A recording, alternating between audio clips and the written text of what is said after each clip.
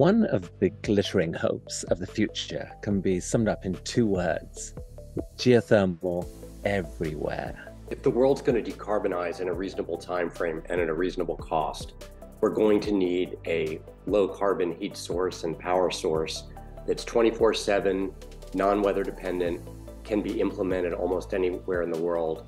It is a constant and very efficient source of renewable energy. There are only a few candidates for that role: nuclear fission and fusion, perhaps carbon capture and storage on natural gas, and super hot rock geothermal.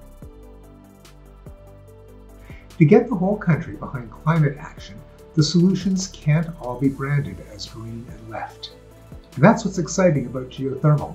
On top of its promise of abundant and reliable clean energy, it's congenial to fossil fuel states and their vast infrastructure. Today, heroic individuals who've spent their entire careers working for the very industry that is blamed for the climate crisis are developing the technologies capable of delivering geothermal everywhere. The ground is shifting under every single one of those hurdles, pardon the pun. It seems like every single one of those hurdles is really loosening, and that is the thing that gives me hope. We all know that there's unlimited energy right under our feet, but it's been tantalizingly hard to access cost effectively. I am very excited about the possibility that we will continue to develop our geothermal potential. Drill, baby, drill. For heat, not oil. It's an idea whose time has come. It's happening. Buckle up. This is going to be amazing.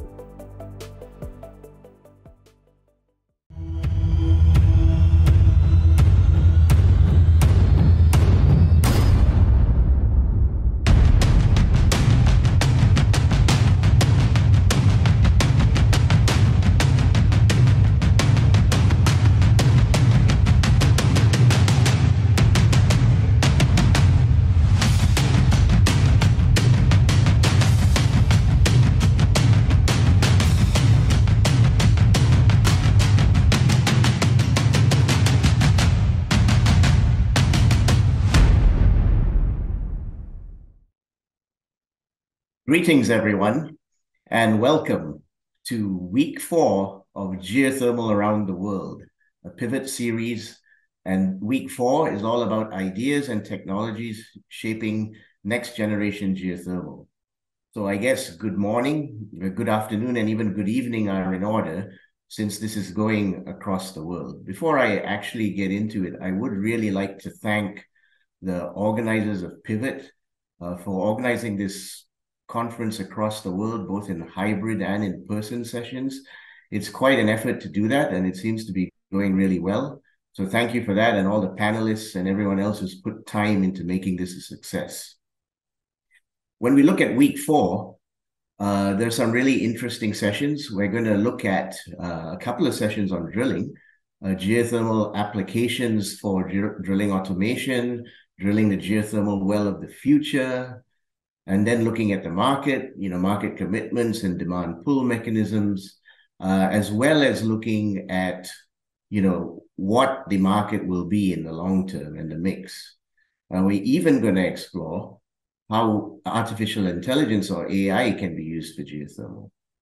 So let me give you a bit of a perspective with a slant on technology from around the world, as I recently just returned from actually traveling across the global geothermal community, from here in North America, where I'm based, to Germany, then to China, then to Indonesia.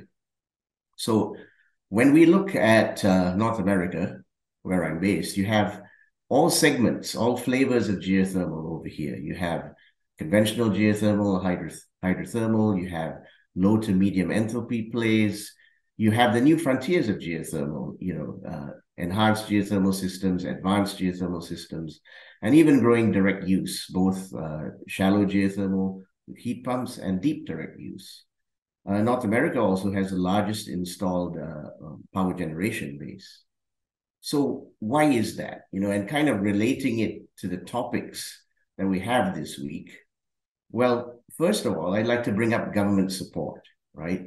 The DOE has been instrumental in working together with organizations and groups to develop, not only develop, but to pilot technologies. We ourselves at Baker Hughes have been a beneficiary, and I'm sure many others have.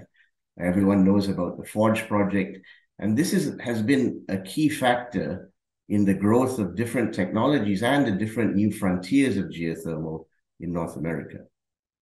Also, from a market pull perspective, things like the California mandate, where you have there's basically an obligation for a certain amount of power to come from 24-hour renewable baseload, which is really geothermal, that's helped as well.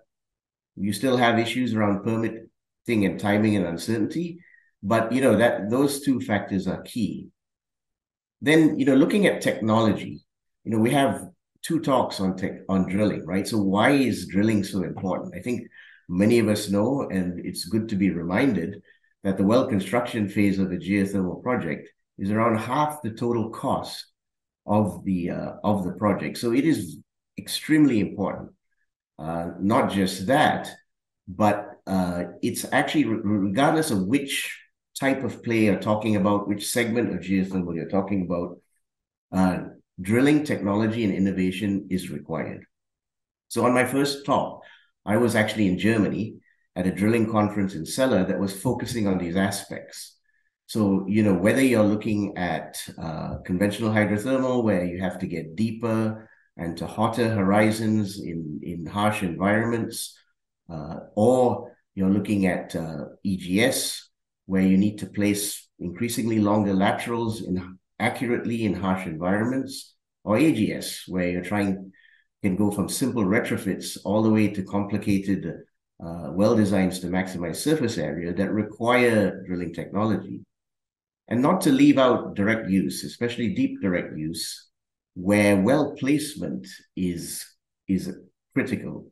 And certainly challenges have to be overcome. And in Germany, this is one of the aspects that they look at in terms of how you can integrate data from seismic together with measurements you're making while you're drilling to reduce the risk of inaccurate well placement. Then you come to the aspect of reliability. Germany is a big, deep direct use market. Gas prices are driving, a lot of extreme growth for geothermal potentially, and it's always been, a factor in Germany. So reliability becomes very important because remember, you're delivering on the production side heat to consumers, and if they lose that heat, they're exposed. They'll geothermal itself, reputation will fall. You need to provide alternative sources of energy. So reliability is key. And why I bring this up is most of the wells require artificial lift or ESPs.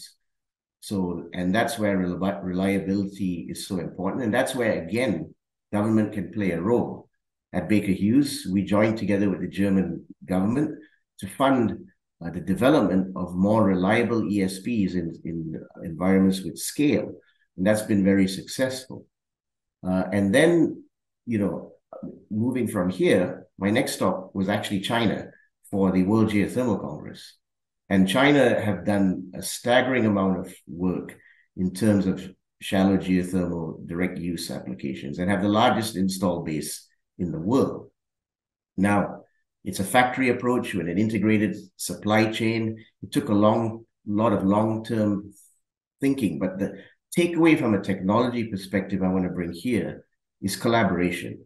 Because from the beginning, China and the Icelandic geothermal community worked together to get where they are today. So that's another aspect, apart from, technology itself, funding from government, market pull, there's also collaboration. From there, I went to Indonesia, where, typically it's been dominated by high enthalpy steam resource. But now, if you look at the future, 80% of that future is low and medium enthalpy. So binary and hybrid systems, ESPs, and other technologies that have already been implemented in low to medium enthalpy plays in places like North America need to be harnessed. Now, there are trade-offs. Any one of these technologies has an impact because you're dealing with impact of pressure regimes, permeability, and even fluid chemistry with acidic formations.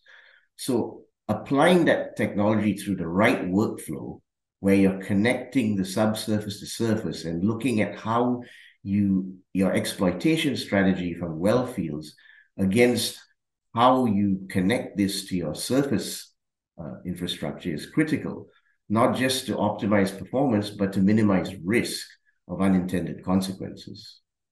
We have a talk on AI later, and maybe that will shed some more light on this for the future.